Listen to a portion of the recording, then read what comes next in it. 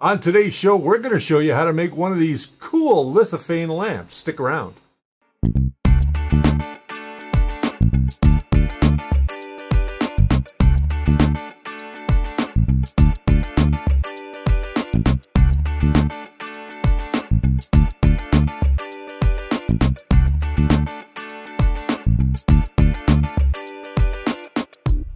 Hey, welcome to The First Layer. My name is Richard Cleveland. I'm here with you every Wednesday and Saturday night. Be sure to join us on Saturdays for our live streams, where every Saturday we engage with you guys and answer your questions about 3D printing. So what are we doing today? Well, we're talking about lithophanes, and we're going to make this wonderful lithophane lamp today, and I want to show you what this looks like. What is a lithophane? Well, it's a stereolithographic image. And a 3D printer can actually make your images look amazing when you apply light behind them. So this is the lamp that we're going to make today. We're not going to use this lampshade. We're going to do something a little bit more apple pie. So what we're going to do today is I'm going to show you how to make one of these. There's a great thread on Reddit. We're going to put all the links down below so that you guys can go ahead and make your own over on Reddit. I just want to switch to that now and show you exactly where we got this. We got this idea from the Star Wars lithophane lampshade, well worth a 34-hour print time. So this is not something that's going to take a little bit of time. It's going to take a lot of time, but we're going to show you what filament we're going to use today. And I just want to kind of run you through this. So if you read through this, there's links and everything that you need to get into making this lithophane for yourself. And then there are some images that allow you to set up the lithophane. We're going to talk a little bit more about those as we go through. And then, of course, the lithophane itself. There's a quick little preview for you. So what are we using for our filament today? Well, we're going to use Spool 3D Canada's white. This is from their new collection of shades. These are all Pantone colored, and this is the first time you guys are getting to see this on camera. I'm going to open one of these and show you what's inside.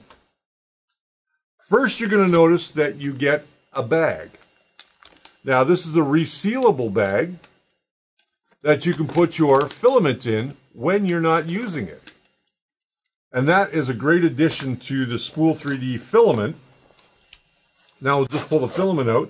The filament is very nicely wound. I got to tell you, I really like this stuff because it is almost perfectly wound. And it also comes with a little indicator on there. I'll try and get a close-up of this later for you. The indicator actually shows you how much filament you have left.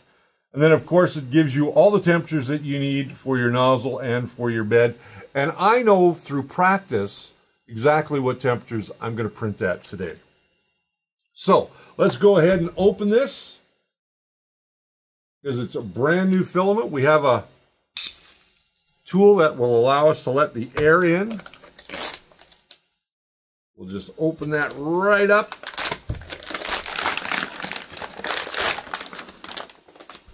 Toss that down into the garbage. And inside, you're going to notice you have a desiccant pack. Keep this desiccant pack. What I'm going to suggest you do is take your bag that you got, and you're just going to open that up. And we're just going to toss that in to that bag. So there we go. You've got the desiccant in there. It's going to stay nice and dry. You seal up that bag. We're just going to put that off to the side. We'll get to that later. I really like the way this is wound now. The new filament that Spool 3D has been bringing in is amazingly well wound. So there's not a lot of wastage. It's not brittle, as you can see. Normally, you can almost get that to snap off. Oh, look at that. Took quite a bit to get it there. So now what we're going to do is we're just going to load this into our machine, and then I'm going to run you through how I made the lithophane. So we've got our filament loaded. beautiful white filament from spool3d.ca. And now we're going to cut over to the computer, and I'm going to show you where this whole process started and where we got the idea for this. So as you can see, we're over on Reddit, and I will put all these links down in the description below. And this basically is a recipe for making this. Now, the Star Wars Lithophane lampshade, well worth the 34-hour print time. That's where we got the idea to do this. You can see there's some links and the photo that they used, and there's even a little YouTube video. And then you can see some other people's prints. So what we want to do now is we want to basically get our image prepared. Now, we've already pre-prepared our image, and here is 3DP Rocks /Lithophane. This is a website where you go to take your image and make it into a lithophane. It's very easy. It's free to do.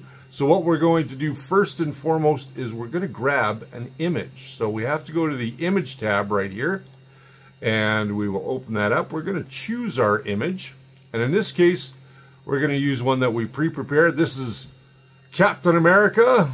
Captain America throws his mighty shield. There we go. And that's exactly what he's doing. This is Chris Evans as Captain America. We've turned it into black and white. And it's fairly easy to do if you've got Photoshop. It'll be another tutorial that I give you a little bit later on. What we want to do first and foremost, you can see there's several different ideas for different shapes of lithophanes down here. You can go with a flat one, an inner curve, an outer curve, a cylinder, and all kinds. So what we want to do is we need to go to an outer curve. So if we refresh this, you can see that it's going to change our lithophane to an outer curve. And there we go. So we can see our lithophane. We can zoom out, and I've already preset some stuff in here. So I'm going to take you inside the settings, and I'm going to show you exactly what that looks like. So we go up to our settings, and we're first going to start with our model settings. So here we are in the model settings, and this is where we're going to start. Here you'll see that we have our maximum size in millimeters. We want to make sure that we set that to 440 millimeters. That's going to be the right size for our lithophane. Our thickness is going to be 2.5. Now, these numbers here, if we tried to put in, let's say 3.5, it wouldn't allow us to. It would go to the next highest number. So what we want to do is we want to bring this all the way back down. We're going to get into our range. By using the left and right arrow keys, we can go by a point number. So in this case, we want to be down to 2.5. Our border will be 0. Our thinnest layer in millimeters will be 0.5. And that's because we're using that newfangled update that Brian gave us a few weeks ago, and for our Cura, and we're going to use Cura to slice this. Our vectors per pixel are 4, and we're going to move down to our base standard depth of 0, and this is very important that we want to use the curve, and that's going to be 360 is our curve, so we get something that goes completely around. Now let's go back to the top here, and the next thing that we want to look at is the image settings. So the image settings are actually pretty simple to do. You want to make sure that everything is off with the exception of manual refresh. So we're going to make sure that the refresh is on image click, and our flip image should be off, our mirror image should be off. Now we want to make this a positive. When we first see this, it's all the way over to the negative. If we do that, you're going to have some aberrations, and your print is going to look more like a negative instead of a positive image. So we want to make sure that that is set to positive image. The rest of this, we're just going to leave it just like it is, and we are going to return back to our model, and we'll refresh here, say OK. It had a typeface error, but it's going to refresh for us. So back here on our image, or on our model page, we can see that we have a lithophane all the way around, 360 degrees. We can zoom in and have a closer look. We can move the image around a little bit so we can see all different sides of it. So what you're going to do now is you're just going to go ahead and download that image to wherever you like. Now, we've already pre-downloaded it as the cap litho image, and so we're not going to have to download it again. Now we're going to head over to Cura. We're going to import it into Cura, set it up as a G-coded piece of file, and then send it off to our printer. All right, so here we are in Cura 4.0 with the Creawesome mod that Brian put on. You can see that's right up here by our Ender 3. Now we're using a 0.4 millimeter nozzle, some generic PLA. In this case, we're using that fantastic white from Spool 3D.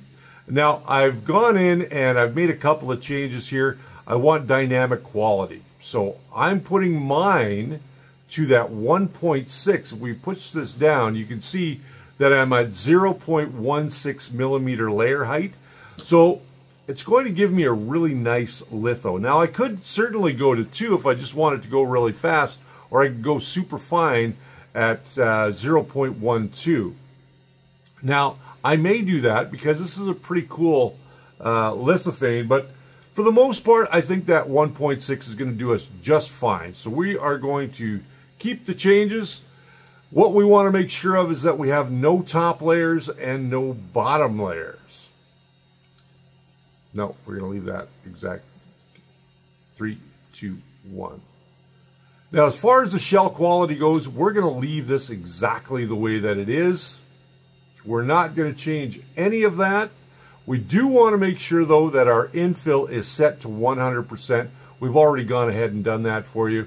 We don't need any support on this, and we certainly, well, we could use a little bit of a raft, and we might.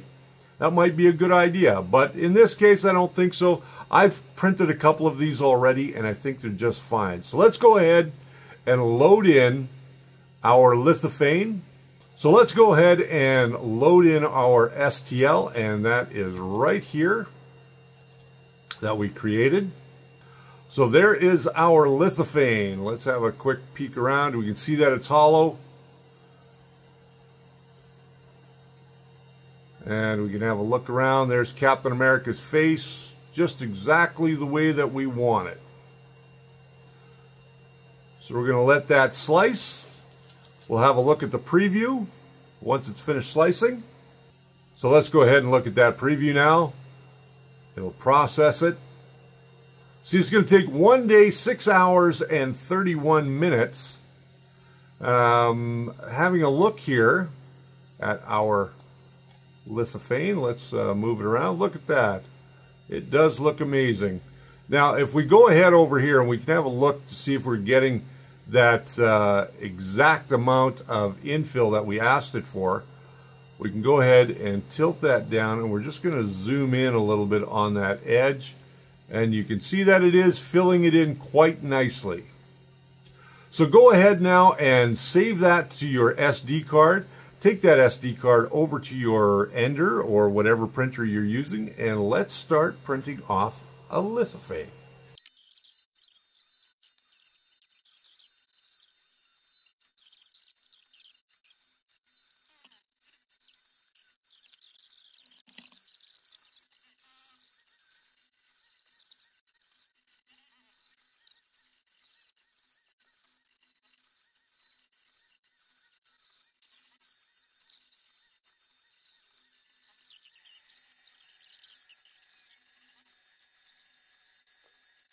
So after about 36 hours and change, we have ourselves a lithophane. And we're going to show it to you right here. We'll just go there and we'll spin it the right way. Let's hold the base so we don't... And this is our Captain America. Happy 4th of July, everybody. What's more American than Captain America's butt? I'm only saying that because that's what they said in the movie. Yeah. America's ass. That's America's ass. So the lithophane didn't turn out too bad, except for right here. Let me go on the front. You can see where we had a our printer stopped on us, but because we have that brand new board in there with the silent steppers, the firmware has the power off feature turned on. So we had to restart the print at this point, and that's why we have a little bit of under extrusion there, and then a little bit of over extrusion. But it quickly corrected itself. I'm perfectly happy with the way that came out. I'd be happy to put that on my bedside table. Well, maybe I'll put it on my wife's side, because she's a big fan of Chris Evans. So that's all there is to doing a lithophane what did we do that in? We did that in Cura, I believe. We did that one in Cura 4.0. So that's all there is to doing that in Cura 4.0. Pretty simple stuff. I hope that you got something out of today's tutorial and showing you exactly how to do a lithophane for a lamp. And this is an Ikea lamp. We'll have links to all of the stuff that we use down in the description below, so you can go and check it out for yourself. Go to Ikea, get a $10 lamp, put a bulb in it. You're off to the races. So there you go. Thanks to everybody in the studio today. We've got Jess and Brian both in the studio today. There we go. Yay! Helping out, driving me crazy. But that's what they do all the time. That's their job, to drive me crazy. So we want to thank Spool 3D for allowing us to sample their new white filament with the Pantone color. And I think it came out really nice. We've got a warm white bulb in there. That's why it kind of looks a little on the yellow side. But all of our studio lights are all daylight balanced, but this one is not. So it looks a little yellow, but when you get it home, it will look just fine. So make sure that you print one of those off for yourself. Make all kinds of different lithophanes using the techniques that we showed you in today's tutorial. So Spool 3D, again, thank you for the white filament, and thank you again for the studio space in which you provide us each and every week to bring you guys this show. They have everything that you need, from filaments to printers and all the accessories that you need for your next build or upgrade. Check them out today at spool3d.ca. Print it right, print it with Spool 3D. Well, that's my time for today. I am out of here. I am going to go and relax for the rest of the day. I think. I'm pretty sure I am. Yeah.